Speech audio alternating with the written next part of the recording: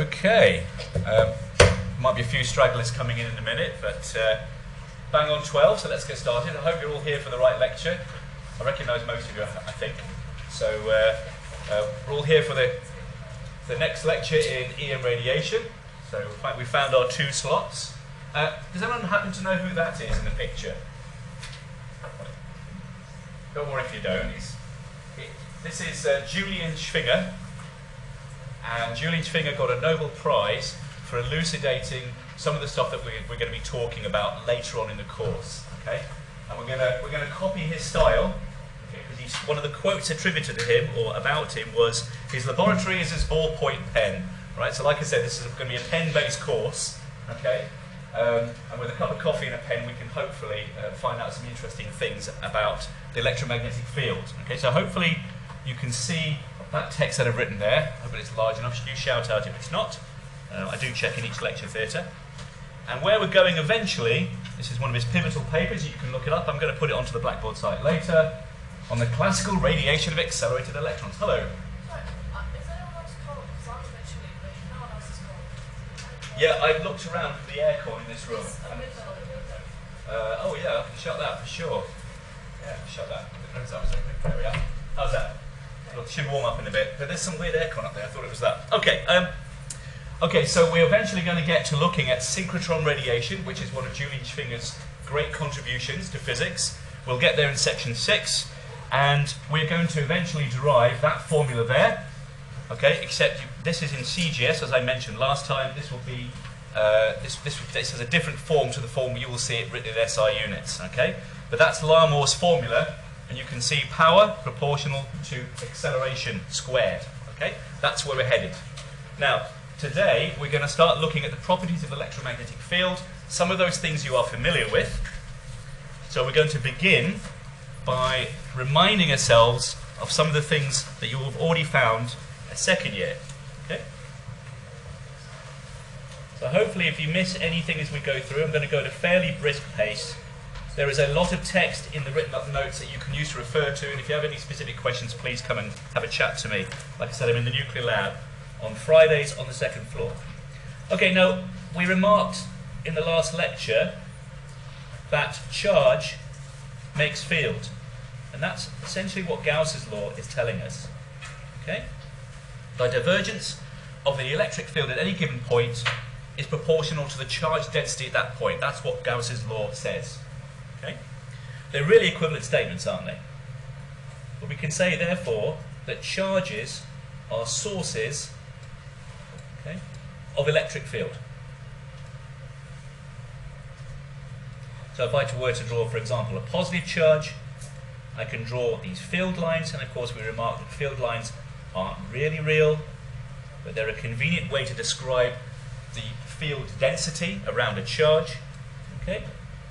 That's a positive charge and a negative charge. Label a little plus there. I can label a negative charge in a like manner, and of course the field lines go towards it. Now that's a very important statement when you think about it, because that tells you if there is any creation of an electric field line at some point, or a discontinuity in the field line, you know, if there's an addition of field lines, there has to be a charge density there. That's an important statement to remember. Okay? And the other thing we can say, we remarked upon last time, if I count up the field lines passing through some surface, right, of course this is Gauss's law stated in its integral form, I can draw, for example, 2 surfaces around some charge. Right? I'm going to label them 1 and 2, clearly at different radii. And if I count up the field lines passing through those 2 surfaces, there must be the same total number. Okay? In other words, if I integrate the electric field around any closed surface, then that must be, because the number of field lines is proportional to the charge, it must be equal to the total amount of charge contained within the volume. That's what the right-hand integral is telling us. Okay? I'll zoom in a little. Okay? And of course, from that statement, if I have a spherically symmetric if I have a point charge which gives rise to a spherically symmetric electric field, it's this statement here that tells me that the electric field must fall inversely with the square of the distance. It arises directly from that, as I'm sure you can derive. Now there is an equivalent statement about magnetic fields that you already know, which is there are no magnetic charges. So therefore, the divergence of the magnetic field is zero. Okay? And that's known in various forms. It doesn't really seem to have a proper name, does it? It's called you can call it the no magnetic monopoles law, if you like. Okay? And therefore, if I have some arbitrarily drawn surface around a volume, and I look at the field lines going in and out of it, okay, the number of field lines passing into the surface, when integrated in that appropriate way by taking the normal to the surface, must be equal to the number of field lines exiting the surface, such that the integral over that surface of B dot ds equals 0. Okay, this is correct. Right? Therefore, I can have no situation such as this, where there are more field lines exiting. So you see, I've drawn two field lines as before, above and below, and I have, rather than one going in and one coming out, I've now here got two coming out. That situation cannot arise. Okay, so I'll put a big X there, say not allowed. Okay. So those are two of Maxwell's equations. And just to remind ourselves, here is Maxwell. Okay. Wrote his first scientific paper at the age of 14. That puts all of us to shame, doesn't it? And there we are. And he's a professor at 25. Yeah, well, there we go. Try doing that today. Yeah, first ever colour photograph, actually. Fascinating person. Don't know if it was easier to do things, or it's just back then always very bright. But anyway, so that's who we're talking about and his equations, and we'll see how he links to Julian Schwinger a bit later. But it's all part of the same overall idea. Okay, now, the other two of Maxwell's equations, again you've seen it before, but let's just remind ourselves. We have Faraday's law, okay, and the thing I want to point out about Faraday's law,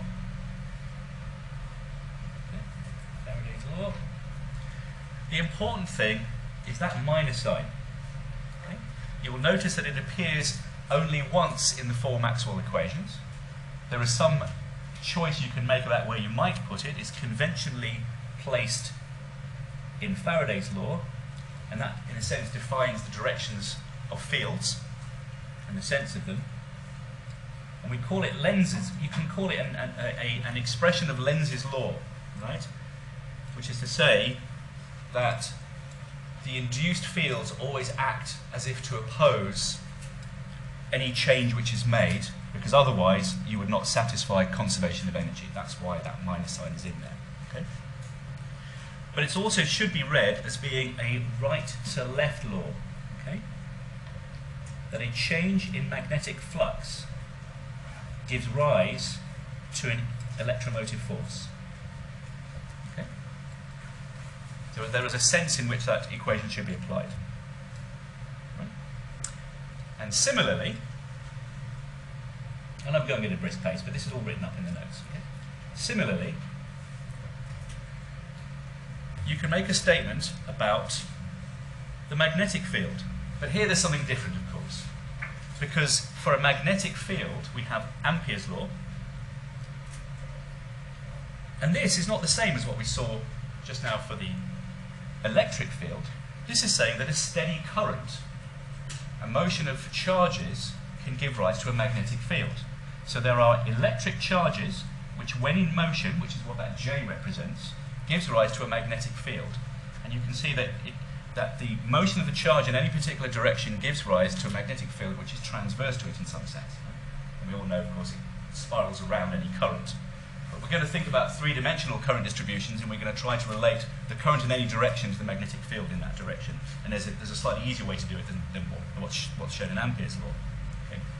And the reason why we don't have such a statement in Faraday's law, of course, is there are no such things as magnetic charges. There can be no such thing as magnetic currents. So at first glance, these equations look quite different, don't they? But as you're already aware, so this is the classical Ampere's law, but we can add on the extra term, mu0, epsilon 0, dE by dt, which is if there is a change in the electric field, then that also can induce a magnetic field. Okay? And again, this should be read as a right-to-left law. Right? The things which are acting on the right and the consequences are on the left. Okay? So clearly that's Ampere's law.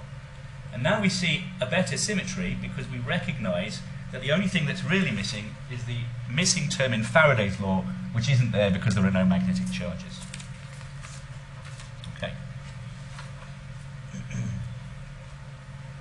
Now, so far, we've talked about charge density and the integration of charges, but we can equally well talk about things in terms of discrete charges. And of course, we know that in the real world, most charges are discrete, but we can treat them as charge densities most of the time. So we'll just remind ourselves about our symbols, that rho is the electric charge density. There is no other kind. Okay. And we will always describe it here in terms of all the charges. Right. All charges. And that's in coulombs per meter cubed. And we can relate that to the electric field in two ways, depending on how we think of the charges. We can either, so we can find the total electric field, give that that is produced by some charge density.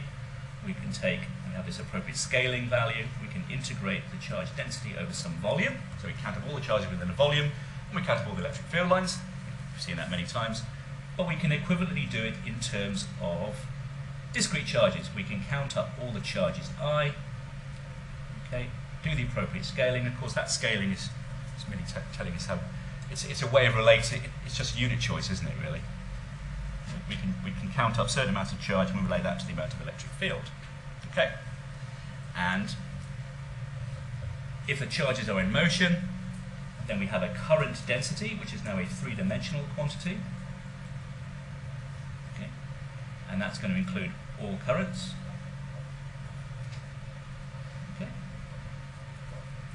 And again, that's in amps per meter squared, okay, in any given direction.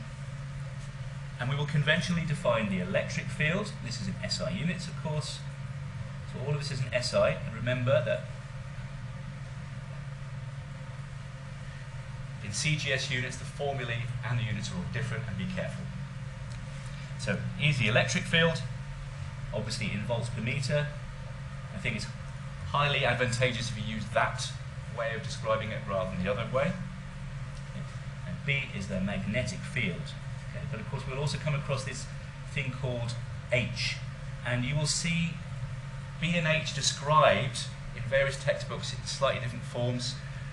Here we're going to just think of B as being the magnetic field, which just happens to be present and gives rise to an action. When you're talking about certain magnetic, like practical magnetic systems, you'll think about H, the magnetic induction that's driving the magnetic field, and B, the resultant magnetic intensity. So you will see those terms also put forward. Okay, we're just going to call it the magnetic field because that's what everyone does. Okay. All right. So far, you've seen all that stuff before, right? And so most of this lecture, this will be quite familiar. Okay? Now, let's do a derivation. We're going to talk about charge conservation first.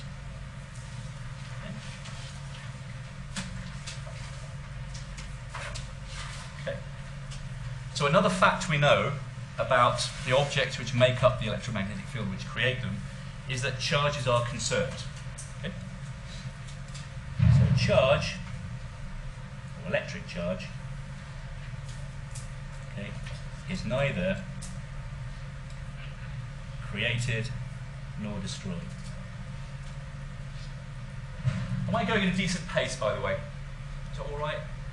Yeah, you can kind of get the sketch of it. Remember that detailed notes are online, so if you get the diagrams down and follow along, then I find that writing down the main equations is usually the best way to commit it to memory as you go.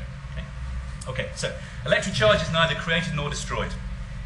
So if charges are moving and I draw some volume, then I have to count the charges going in and out, so I can relate the current to the charge change.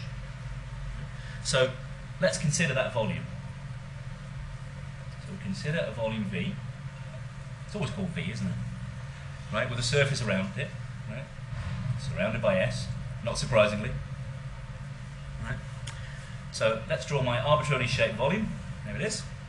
Label S and V, the volume and the surface.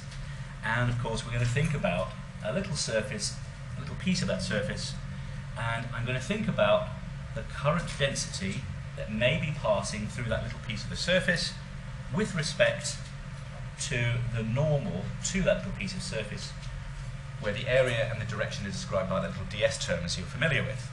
Okay. So the first thing we can say is the net enclosed charge. Okay. Net enclosed charge at any given instant in that volume, just count it up, call it big Q, integral of the charge density. So far, so easy. That's one thing I can say. Another thing I can say is, of course, the current is a flow of charge. So the flow of charge through the surface S, flow of charge through S, if I look at it over the whole surface, that's got to be equal to, obviously, the integral over the surface of J dot ds. Okay? Now, obviously, if there is charge leaving the volume, the amount of charge in the volume must be going down. So I can relate those two things together. Okay? So therefore, dq by dt, the rate at which the charge in the volume is changing, well, that's obviously d by dt of integral over v of rho dv. That's what the charge inside is doing.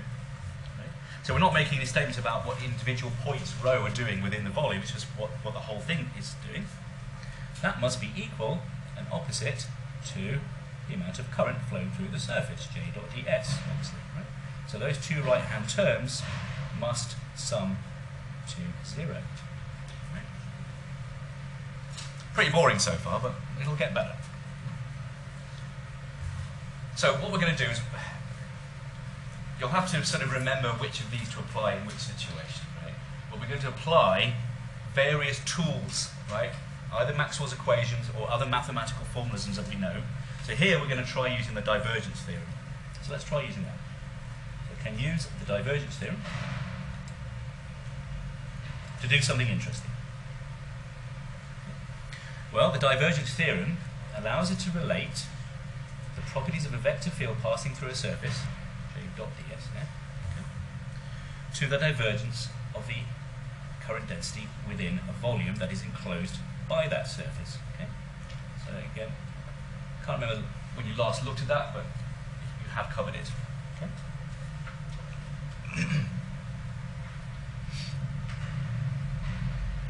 Now, because we can do that, that's just the right-hand term of the equation above, I can now say, I can now relate that right-hand term, okay, del dot j dv, is equal to the integral, well, you can see, let's take that term there, and you can see it's the rate of change of the integral of the charge density over the volume.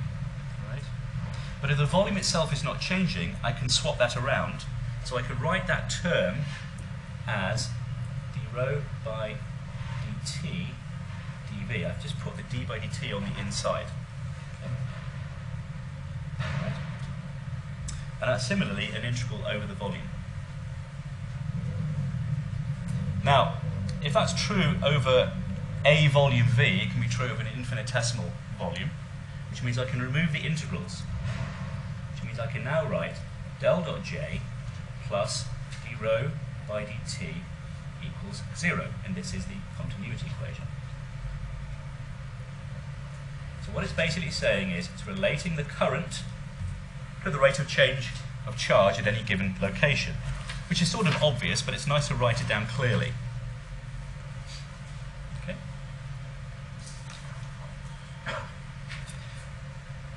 Let's do it one more time, this time with feeling. Let's do it from Ampere's law. Okay? Well, Ampere and Gauss's law. So what we'll do is we'll do del cross B. So this is Ampere's law. So we'll get used to writing these down regularly. Mu naught epsilon naught dE by dt. That's a full Ampere's law. And now what I'm going to do is I'm going to take the divergence of Ampere's law. So I'm going to multiply every term, left and right. Well, not multiply, but I'll do del dot every term. Okay, so I'll do del dot, del cross B. So it's left-hand term, mu naught, del dot J. Okay. And then mu naught, epsilon naught, del dot dE by dt. Okay, so I'll just put in brackets. I did del dot that. Del dot equation above. Okay, so that was Ampere. I'm quite sure we're supposed to put a grave accent or no accent. I think it's a grave accent, isn't it? We know it's Ampere. Okay, so we know that this left-hand term here, that's a vector identity. That's 0. Okay. And because of that, we can now cancel out mu 0 on the right, on the two right-hand terms. That's neat. Okay, what can I do with that? Well, I can remark that this term here, del dot del E by dt, I can apply Gauss's law, del dot E equals rho over epsilon 0, okay, Gauss's law. And I can do the same trick where I pop the del inside, d by dt, so I can write epsilon 0 del dot dE by dt. That's that right-hand term from up there, coming down there. And I can write that down as epsilon 0 d by dt del dot E. Okay. And now I can relate it directly to Gauss's law, which is epsilon 0 over epsilon 0 d rho by dt. Okay. So I've taken that right-hand term. So now, of course, those two epsilons cancel out. So straight away, so I've taken this term. Okay. I've applied Gauss's law to relate that term to d rho by dt. And now that d rho by dt, which is the replacement of this term, is equal to del dot j. So now I can say that the left-hand side is 0, which is equal to del dot j plus d rho by dt, which is the continuity equation again. All right. So that's just a little bit of manipulation to prove an important result we'll use later. All right. Okay, so far. Yeah, all following okay. All right. Potentials. We have previously covered the potential due to an electric field. We're now going to look at potentials due to magnetic fields, but we're going to start by revisiting potentials for electric fields. Okay. So, another new section, potentials in electromagnetism. So like I said, I'm going through all this at a fairly brisk pace, because most of it's familiar with you, but it's good to just go through it, get ourselves familiarised with the material we're covering, which will be useful later. And that's what that continuity equation derivation is going to be used for. We'll use it later on. So, potentials in electromagnetism. We're going to start by thinking of static potentials. So we'll think of the static case first, and then we'll look at dynamic potentials, because they're way more interesting. So in our static case, we're going to start by reminding ourselves of what we mean by potential. And in the static potential situation, we're saying there is no variation with time, so any del by del t terms disappear. Okay. Now if we remark back up to Maxwell's equations, because all the del by del t terms are 0, so we can then say that del cross E equals 0. Okay? Faraday's law. If the curl of some vector field is equal to 0, we know that that is a conservative field. Okay? I think you covered that idea before. So if a curl of a vector field is equal to 0, we can therefore write the electric field in terms of a scalar field. Okay? So the vector field can be written in terms of a scalar field, phi, which we label the potential, and it's the gradient of that potential. Okay? Because we can write that, we can then define a potential in any given location R, right? Because all of these, of course, are functions of some position in three-dimensional space. This is our logical process.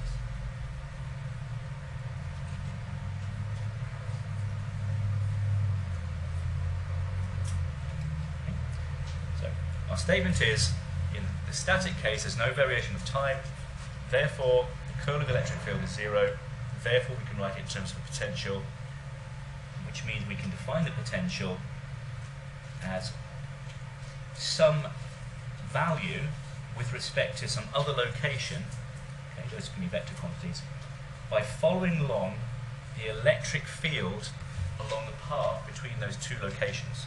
Okay? So R0 is clearly a reference location. There is no absolute value, there's no correct value of the potential, right? I always have to define it in terms of some reference, and we conventionally define that reference as being far away, and the potential at that location is equal to 0. Okay, that's how we conventionally do it, but we don't have to do it that way.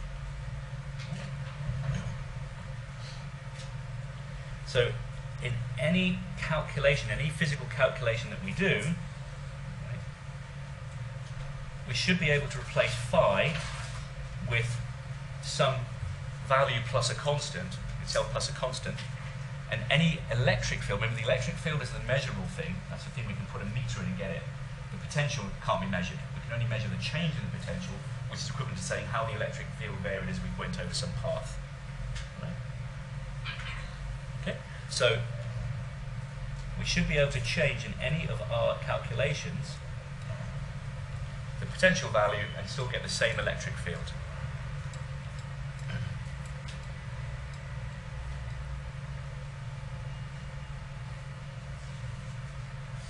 Now, because in the static case, so remember this is the static case, we can write E equals minus del phi. Because it's a static case, we can write the electric field in terms of the potential, and now we can substitute into Gauss's law, okay, which allows us to write del dot del phi, so we've replaced the electric field with the potential, and now we can relate the potential to the charge density. So obviously del dot del phi can be rewritten as del squared phi, okay, is equal to minus rho over epsilon 0. Okay. So I will occasionally box these equations, I'll try to remember to box them all, but they should all be fairly well labelled again in the notes if I forget to do that. That's an important equation, because it allows us to take a series of charges which are located at various places in space and from them derive a potential, remembering that there is a constant that I can add and subtract to the overall potential. Okay? So one simple solution that you've already seen for Poisson's equation is that for a point charge, and we'll see others later, which is that the potential caused by a point charge is equal to Q over 4 pi epsilon naught r, which you've seen before.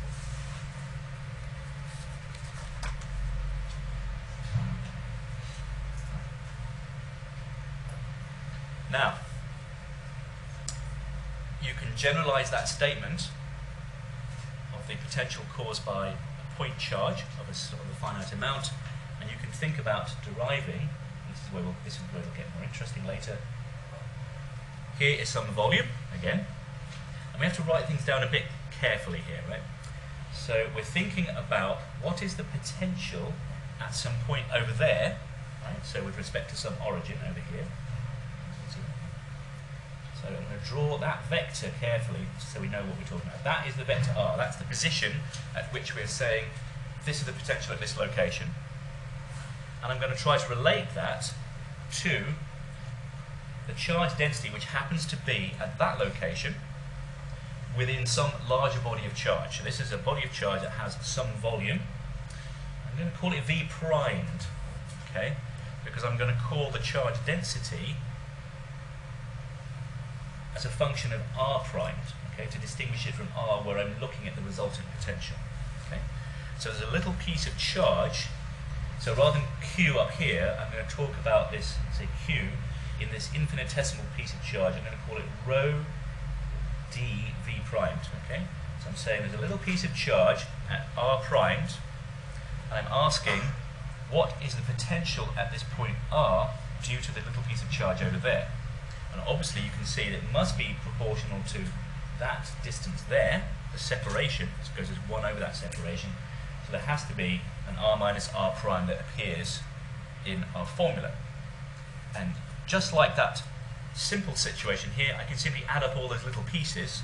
So I can say if I have a, so put them 1 over 4 pi epsilon 0 on the left there, I can take all the little pieces, okay, and I count up the little pieces which are in this volume V prime, just to remind myself that it's not, you know, that R is not the same thing as R prime. So I'm counting up all the little R primes, and I need to scale them by mod R minus R primed, okay, and I'm integrating over V primed.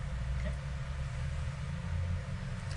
So that's the more general statement for a system of charges, what the static potential is. It's the static potential.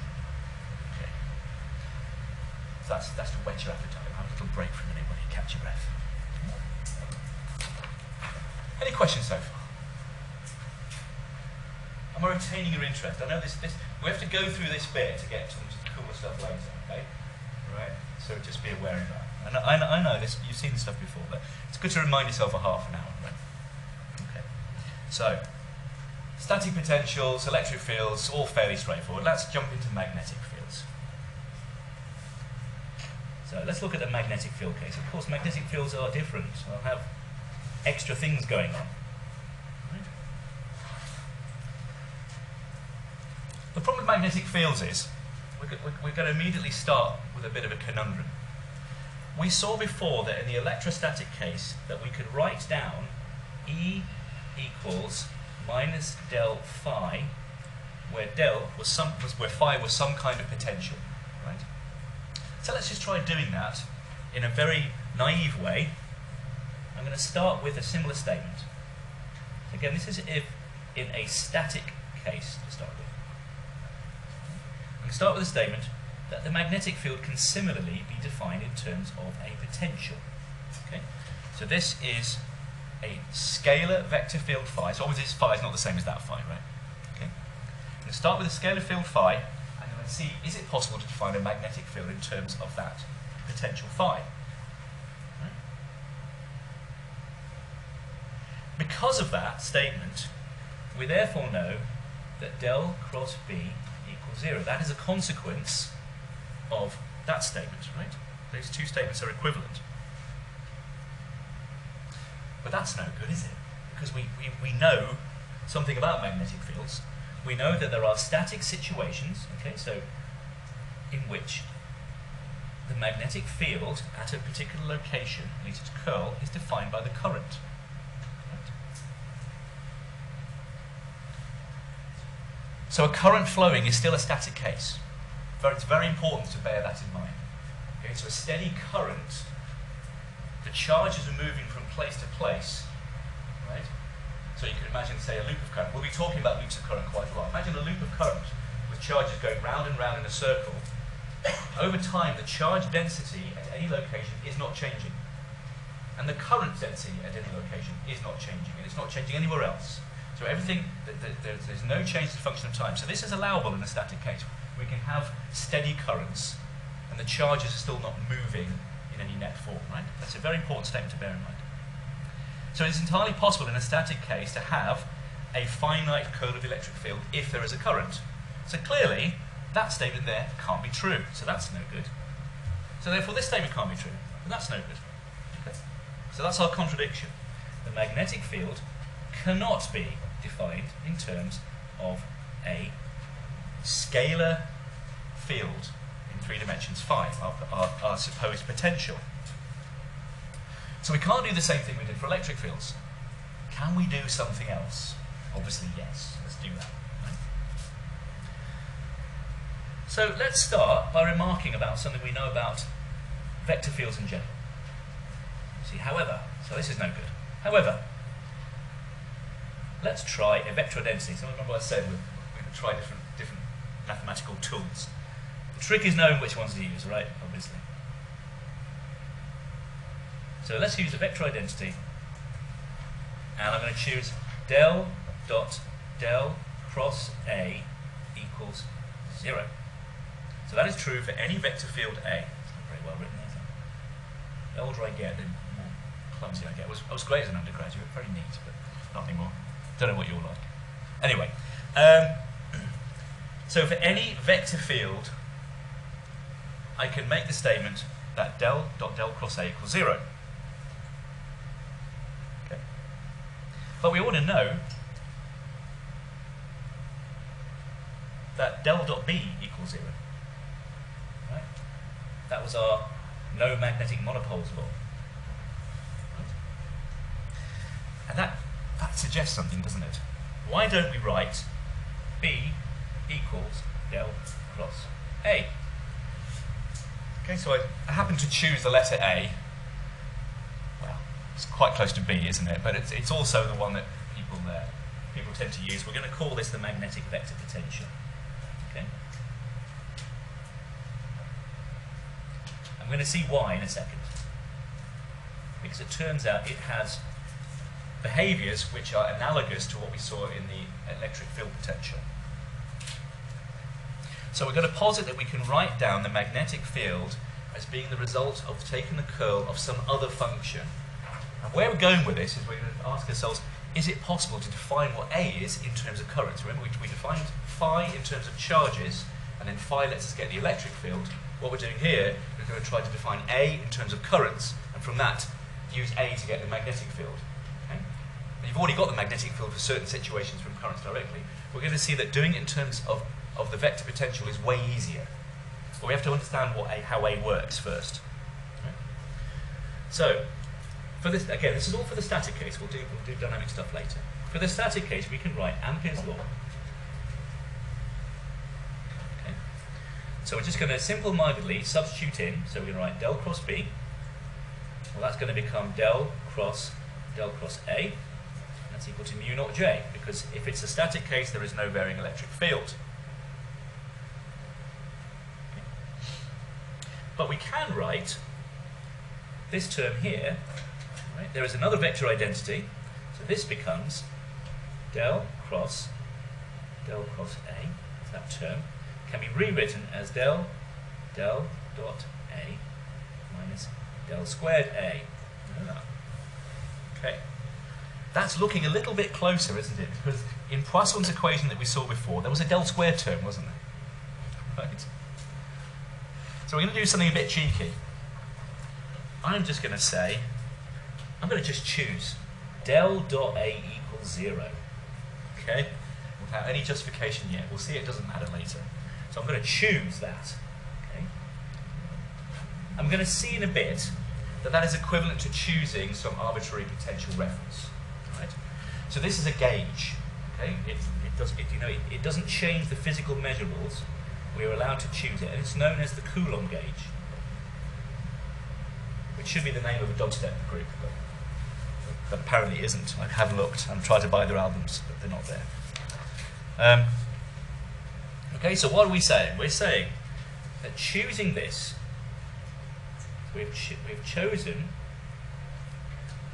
del dot A equals 0 is similar in nature to choosing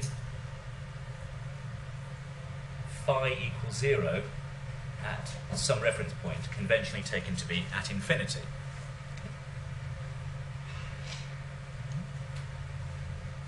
Because there are many, many functions. You know, there are many possible functions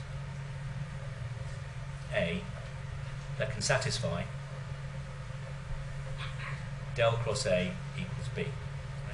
We're just choosing the one which allows us to calculate A most conveniently, and clearly dropping del dot A, making it 0 is pretty convenient. Right? And remember that the only reason we're defining the magnetic vector potential is so that we can obtain real magnetic fields and understand them better. Okay? So what we've done is we've simply dropped that term. Let's just bring it back up again. There it is. Okay? So we've dropped that term So now we can write del squared A, which started to look more like a potential. So we can rewrite del cross B as minus del squared A. And that's equal to mu naught J. Okay? Again, that's a static case of Ampere's law, so there's no electric field variation. So let's rewrite that. And it looks very much like Poisson's equation. We write del squared A equals minus mu naught J. Super duper. So we have a pair of equations. Should really write them the other way up. Somehow the electric field seems to be, you want to write that down first, don't you? But there we are, I've written it the other way up. Maybe you notice you can write them the other way up to that. So now we have a pair of equations that have a lovely symmetry. Right? They're saying the rate of generation of these potentials, the generation of these potentials at any locations can be derived in terms of the potentials and currents at a variety of locations. We need to look a little bit more carefully. This one's fairly straightforward to understand. Let's look a little bit more carefully at that first one, the magnetic vector potential. What does it actually mean? Well, when we take del squared, let's look at the A component of that. So remember, the vector potential is AX, AY, and AZ. So let's look at the AX term. Del squared AX can be written equivalently.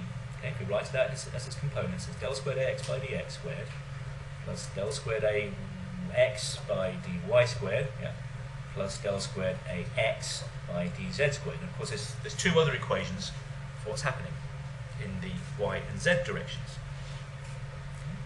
And that's equal to mu naught Jx. So notice all those vector terms have gone away because we're looking at one component. And what that's telling me is that the current flowing in a particular direction is determining the vector field in that direction. Right? That's the usefulness of it. So it allows us to observe symmetries and see other things in a much more convenient way than we can do with a magnetic field. So therefore we can write down three extra equations. We can write down for each of those three components, remember there's one for x, one for y, one for z,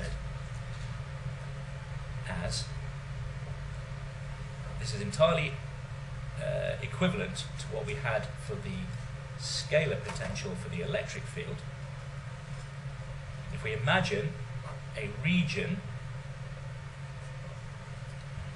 V primed within which there are currents flowing, like a cable for example, I can calculate the vector potential at some location far away by integrating over V primed, and I just apply that scaling factor. Okay? So that's one of the components, right? So what I can do now is I can write down the whole definition of the vector potential. R is mu naught over 4 pi. I'm simply lumping together each of those three components of the currents into one vector term, and then I'm just integrating over the volume. And again, all of this is true for that static situation. So if the currents are static, then all of this is true. Okay. So what? Well, just to finish off, we'll show an example of how we can use this definition of the vector potential to obtain a classic result. Right? We're going to take the curl of the vector potential, which obviously is a magnetic field, right? So let's recap, and then we're going to finish off when we've done that. If I know what the currents are doing in my static situation, those are the J values, and they are present over some volume V, I can add up all of those currents, and I can calculate a vector potential A at some location due to those currents with the correct distance scaling. That's what that denominator is. But of course we know that the magnetic field B is simply the curl of A, that's how we've defined it.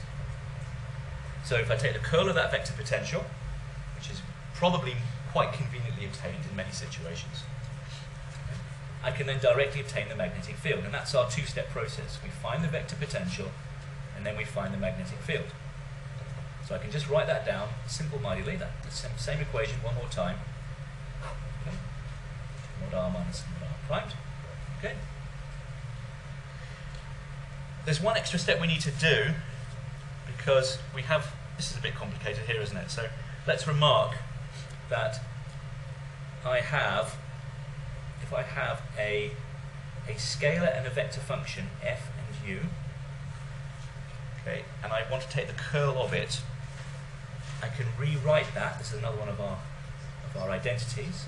I can write that as del cross u times f minus u cross del f. Okay. How are we going to use that? Well, let's make that specific. Right? I'm going to write down f as being 1 over mod r minus r prime. Okay, so we're saying this is f down here. That's my scalar part of that product. And I'm going to write u as equal to j of r prime. Okay. So now I can write b as del cross a is equal to f del cross, I don't mix it up, so f should be taken as being 1 over r minus r prime, del cross j r primed, okay, minus j of r primed, cross with del f, okay? Right. Now, that term there, del of f, is r minus r primed over mod r minus mod r primed cubed. Okay. So that's 1 over r squared, isn't it? That bit there. Okay. Let's draw that with a little arrow. And the curl of the currents can be cancelled out. Okay. From that we can write b equals u naught over 4 pi, that's that first term we had before, and we can now write it as j of r primed, just writing all these things out carefully, r minus r primed over r minus r primed cubed. Okay, so what have we done? We've defined the vector potential in terms of currents. We've taken the curl of it in order to get the magnetic field. We've done a little bit of mathematical jiggery-pokery to rewrite that, and this that we've obtained at the end, it says if I have a set of currents, I can calculate the magnetic field at some distance, and you can see a 1 over r squared has appeared. Okay, there's a cross term there to indicate the directions of the magnetic field with respect to the currents, and that's just the Biot-Savart law. Okay. So that's an example, quite a useful one, I think, of defining the magnetic vector potential and using it to obtain the magnetic field. Okay. So I think that's all for today. On Monday, we're going to summarize that, and then we'll go on to looking at the dynamic potential case. Things will hot up a bit. Okay. So like I said, any questions, you won't find me, well, not today, because the nuclear lab's not, but from next week you'll find me in the nuclear lab, and you can have a chat now as well. All right, see you next week. See you Monday.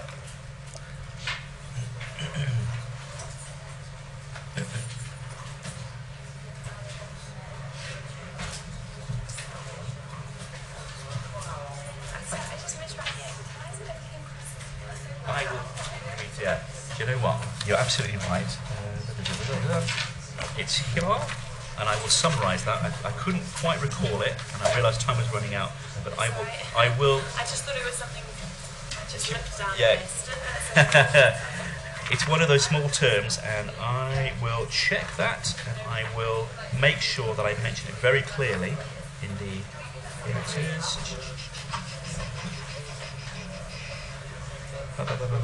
It's this term here, isn't it? I need to check that, and I will make sure I clarify that at the next lecture. You're right to bring it up. Okay, cheers.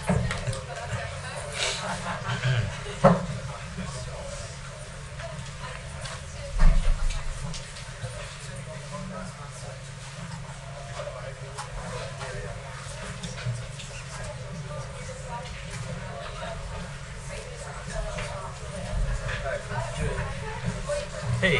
Can I just ask you about why Microsoft sound? This has been raised, and I will clarify it. Okay. And we ran out of time. I'll clarify it in the next lecture for sure. Okay. Yeah, you're right. I will check that. You're right. I was looking through it and thinking, I can't remember why you can drop that term, but I do remember that you can drop it. I will check it and make sure that everyone knows it. Hello, you're going to write about this too? Yes, there should be. Did I not put it in? Oh, I'm sorry. Yes, it is in the notes, and I just forgot to write it down. You're absolutely right. I shall make sure I've noted that as well. Okay. It's DV primed, yeah, in the way that I've written it. Yeah. Okay. Okay, cool.